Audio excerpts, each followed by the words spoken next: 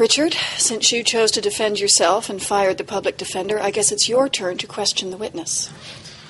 Thank you, Your Majesty. And Richard, before you begin, I'd like to say that I think this is a bad idea. However, you do have a right to defend yourself, so proceed, but please remember to watch your language.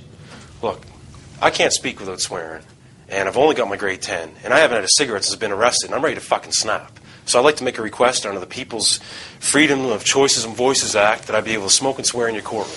Because if I can't smoke and swear, I'm fucked. And so are all these guys. I won't be able to properly express myself at a court level, and that's bullshit. It's not fair, and if you ask me, I think it's a fucking mistrial. This man can't represent anyone, Your Honor. He's a complete and total idiot. Now, although I am opposed to that kind of language in my courtroom, I'm going to allow it, as unfortunately it is part of your right to a fair trial. So you may proceed, but please, I want to remind you that this is not a carnival.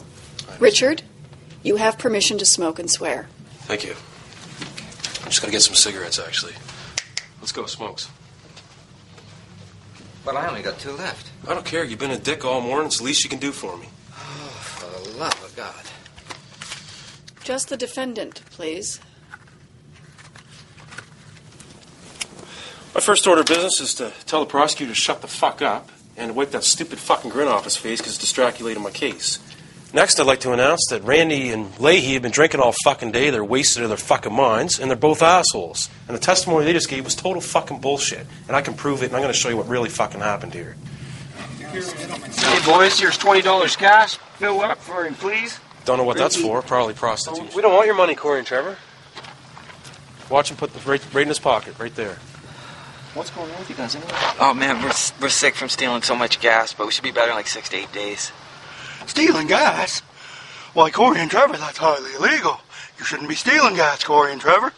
That's right. It's fucked up to be stealing gas like Corey and Trevor did, and, you know, I don't want anything to do with Corey and Trevor's gas stealing. We wanted nothing to do with it. Me neither, you know what I'm saying? Only whack suckers like Corey and Trevor steal gas and deal dope. But that was...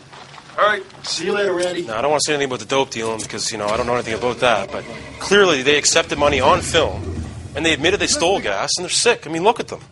That's gas sickness. Fucking idiots. I got nothing else to say right now. Except that the Crown and Leahy can go fuck themselves. You're not buying any of this bullshit, are you? Sit down, please, sir, or you'll be in contempt of court, and watch your language. Yeah, Leahy, sit the fuck down. The truth fucking hurts, doesn't it, you son of a bitch?